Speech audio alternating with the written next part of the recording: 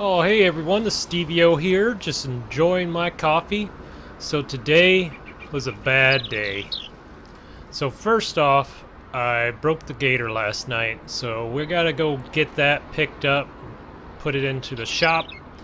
Second off, I think we have a serious problem with our double crop beans. So let's get to it.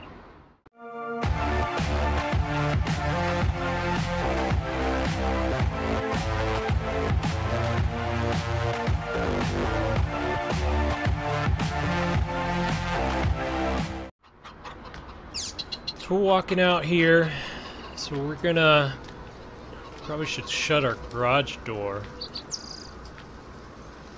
There we go. Jump in our truck here.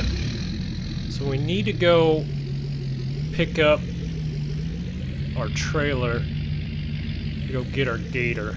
I already called the shop and they said they can work it into their schedule. So now we just need to get it over there. It's beyond my capabilities.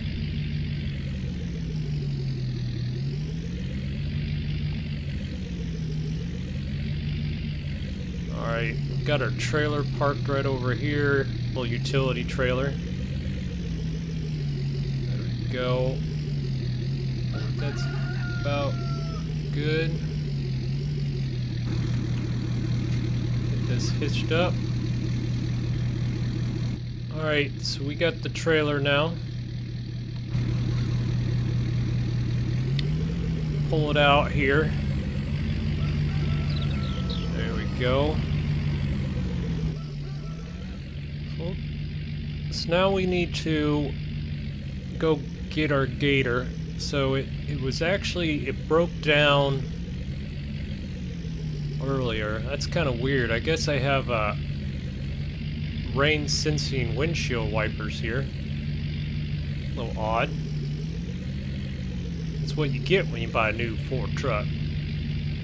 So the odd part is it's a John Deere and it's broken down, so that's a little odd to me. So it's still under warranty, so it's fairly new gator. So it broke down over here in our path when we're going to try to find going to check our cattle. Let's pull over here. There we go. Now we just need to back this old girl up. The smaller the trailer, the always the harder it is to back up. Just gotta make fine adjustments. I think that's probably close enough. Might get it lined up because we're gonna have to push this by hand, and no one wants to have to turn a gator while they're pushing it. Alright, let's get this old girl backed up. There we go. Looks like it's good. Alright, now we got the trailer hooked up. Take it nice and slow here. Take it to our shop. Or not our shop, the shop. We're going to take it down there quickly.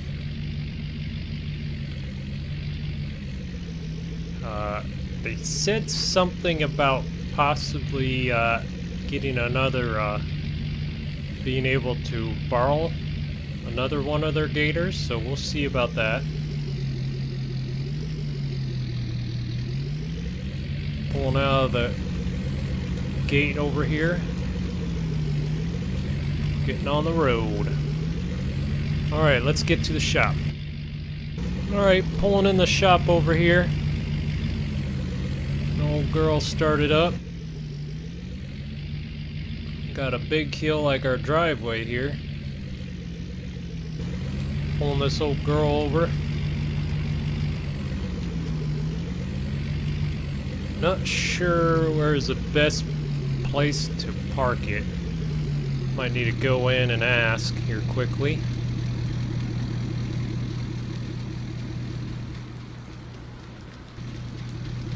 Alright, so they just want it pulled right into that bay. Easy enough for me. Just back her up here. Right into the bay. They said they can pull it off for me.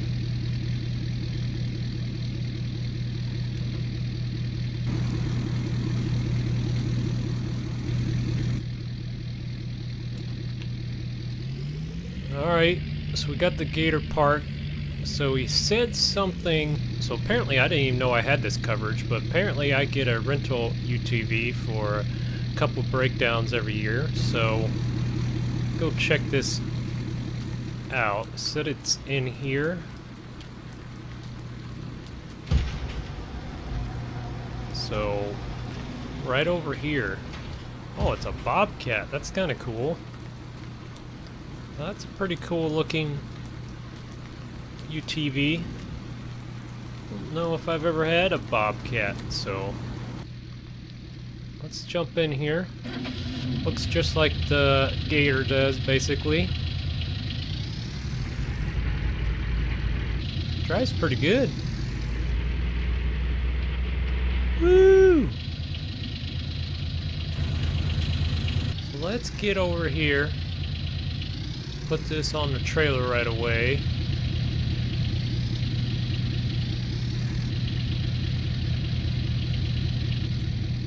Put the brake on. There we go.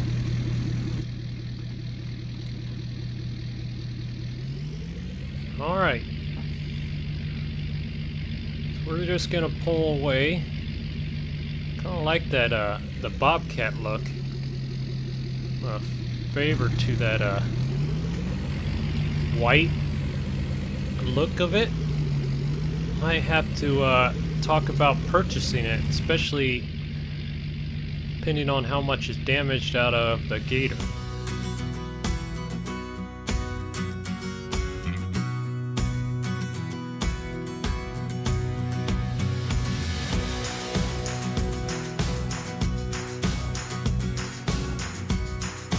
We're just pulling back over here.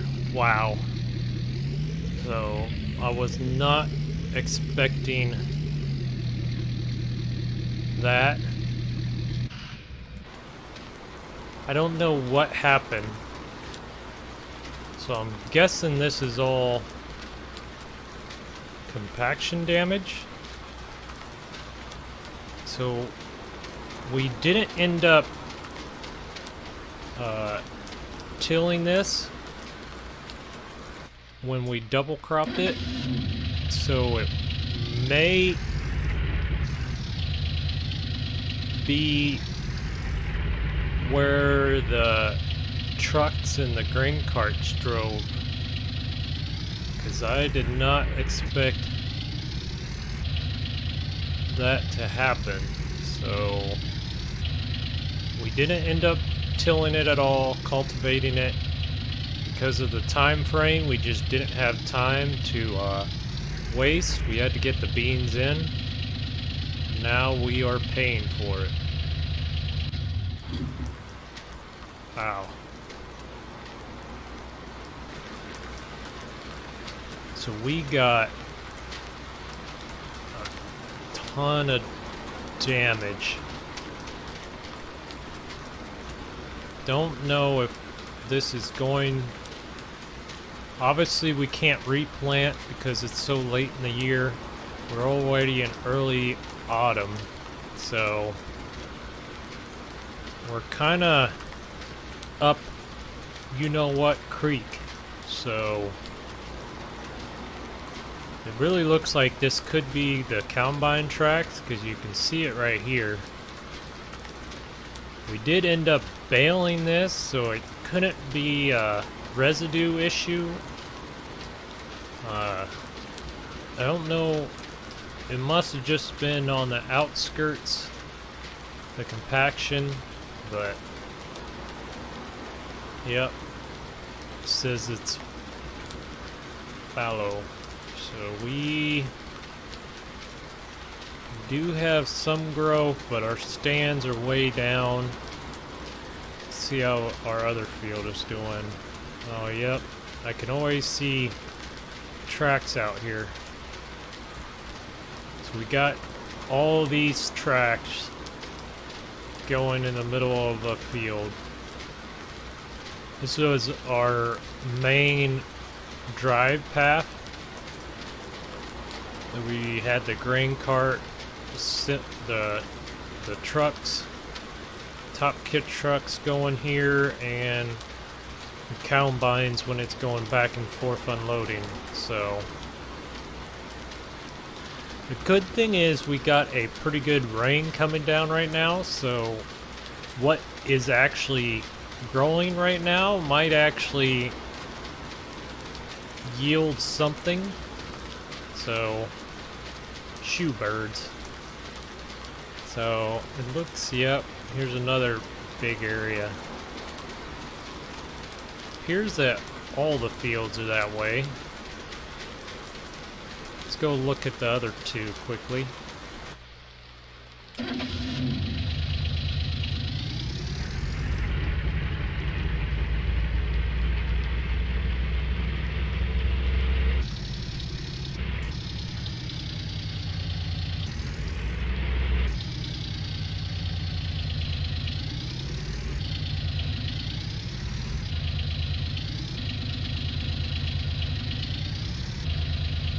Yep, I can already tell this one has damage too.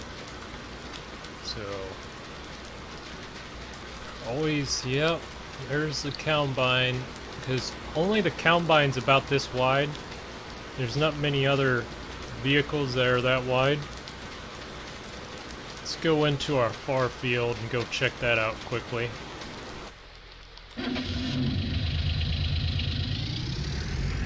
This is not turning out to the best day. First we had a breakdown, second we have our crops. Yields look like they will be down, so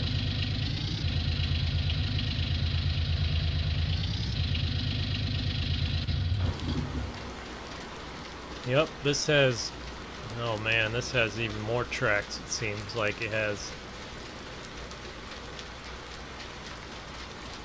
Well, gotta learn from your mistakes. Next year I'll know I'll end up tilling it right before I plant.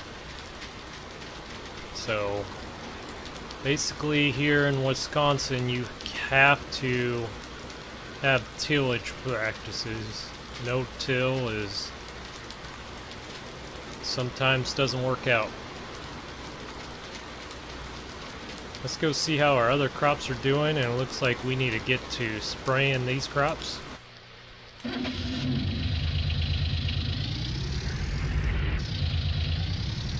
So we got single crop beans, so basically we didn't plant anything. We didn't plant oats in them prior to, so they're not double crop. Got corn. Looks like it's only one stage away from harvesting.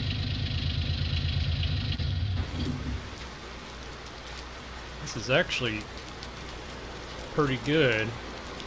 Looks like we are fully fertilized. We have no issues in this field.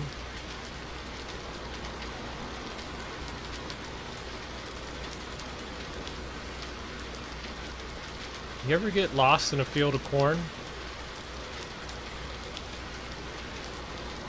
Tell you what, you gotta stay on the outskirts, otherwise you can wear your skin right out walking through cornfields. So the stand looks pretty good. Looks like we might have a few skips, but otherwise we've got a pretty good stand for our planter at least. This actually looks like a good field of corn to me. So that's at least something that I can be proud of. Too bad it's in the back field here. None of my neighbors get to see it. All my crops out there by the highway look like, you know what. It's we'll go down over here. So we'll take it nice and slow when we're going by this creek here. There's our cattle. They're still doing good. It's like our soybeans are close. We could almost be harvesting these if it wasn't raining. That if is the important part.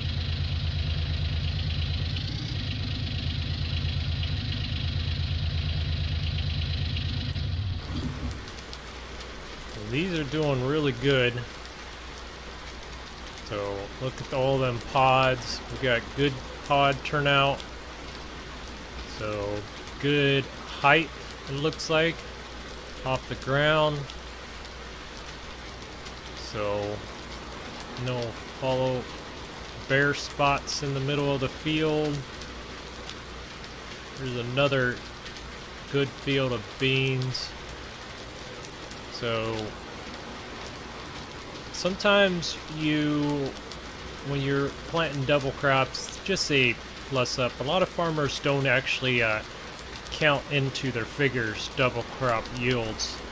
They just count the single crop, and then anything they get for double crops is like a bonus. So the good thing is all of our single plant season fields are looking really good, so that's definitely a plus. So let's get back. So we ended up selling our 6,000 sprayer. I was just having too many issues with it, so I decided to get rid of it. That's why we got a little extra money there. So only issue is I need a sprayer now, so we're gonna have to figure out what we're gonna do there. So we might have to go call the dealer quickly and see if we can either lease or buy a sprayer. Let's get to it. Missed my driveway there.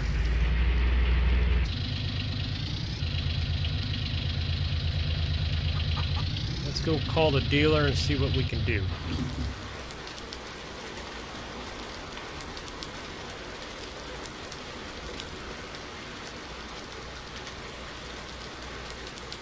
Alright, so we just got off the phone with the dealer. So basically, he has nothing available at this time. So I did call in a favor from a buddy of mine from high school. He owns a spraying business. He said, sure, come grab one of his sprayers and use it quickly, and I'll pay him back later.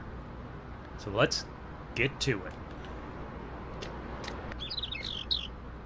So let's get to his house here. Jump into our squad truck. So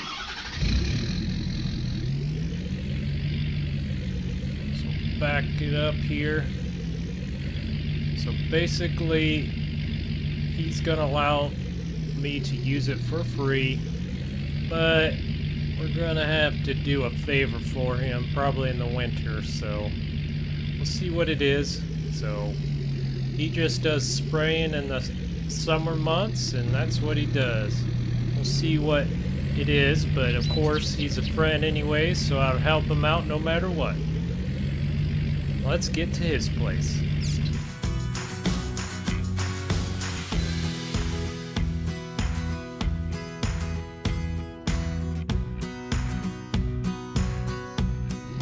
Alright, so we're just pulling into his place here. See what he's got. I'll leave it parked over here by his semi.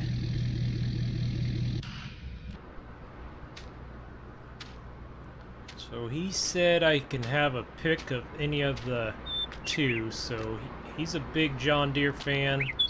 Looks like we have a Hardy and a 4045. I think I'm gonna go with the R4045. This thing just looks mean. Yep. So let's get this thing started. So we gotta spray a little fungicide. We'll probably put a little bit of fertilizer down on the beans. Other than that, this old girl out over here. Man, that thing's wide. Look how wide that is. Better put our flashers on.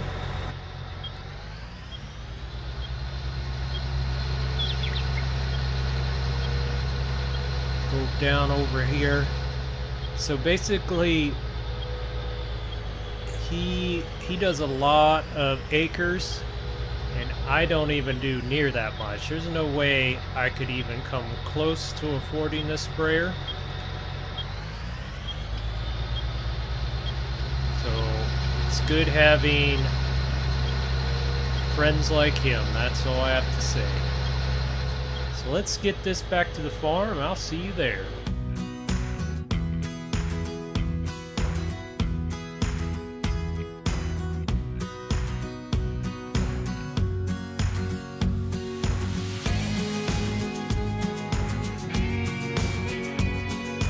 We need to fill this up with our mixture. Get to spraying. Hold over here by the truck. We already pre-mixed our mixture.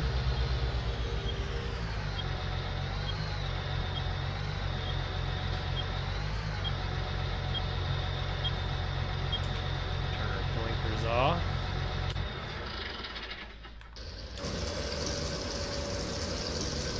There we go. Got this thing loaded. Actually, I think I loaded it from the wrong side, so this is the side you're supposed to load it on. Oops. Alright. Looks like we got 2,600 gallons in it. Probably need about a fourth of that. Let's get to our first field. Start spraying.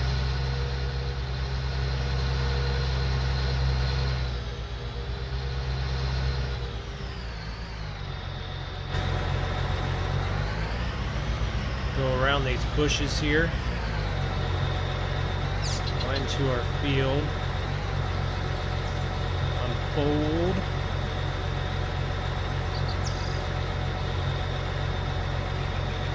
Looks like we're gonna have to take about 2 pass.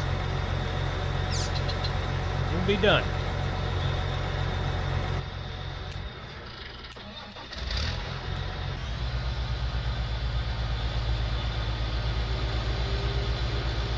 There we go.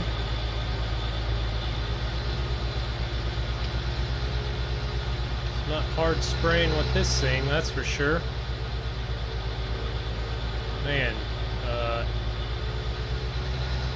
I think it's going to take longer to road this thing than it does spraying.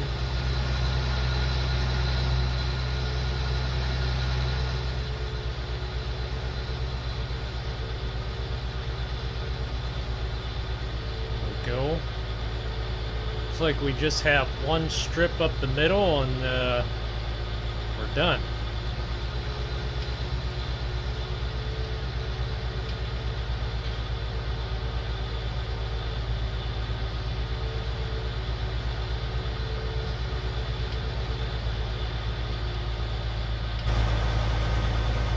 Shut this off here, fold it up.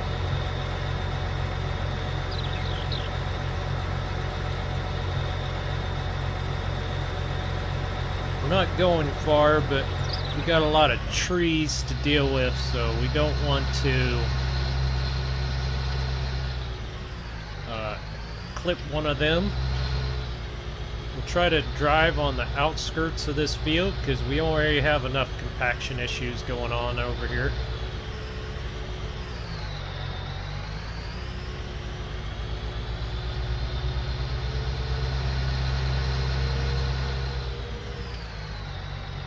Alright, so we'll pull up over here. Unfold again.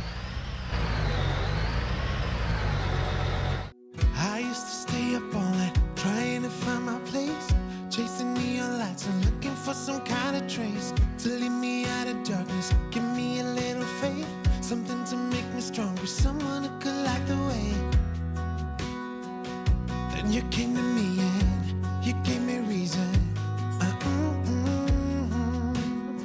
I almost can't believe it. Every time we touch, I feel at home. There's no way I'd ever let you go. When you put your hands in mine, I know we're gonna be alright. I don't know what you do to me, but I feel like I am way up in the sky. When you put your hands in mine, I know we're gonna be alright. 'Cause when we touch is when I really come alive.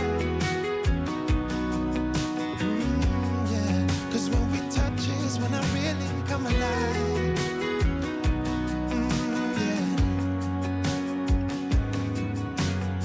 I don't know anybody that could compare to you. The way you're always smiling, the way you light up a room. I couldn't live without you, not even if I tried. Alright, we'll fold up here. Headed that back down to my buddy's house.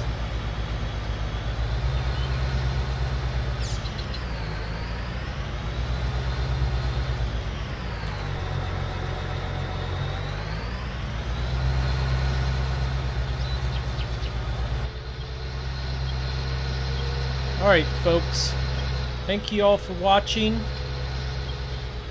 and I will see you later. Anonymous. Thank you all for watching. Like, comment, and share and subscribe. See you next time.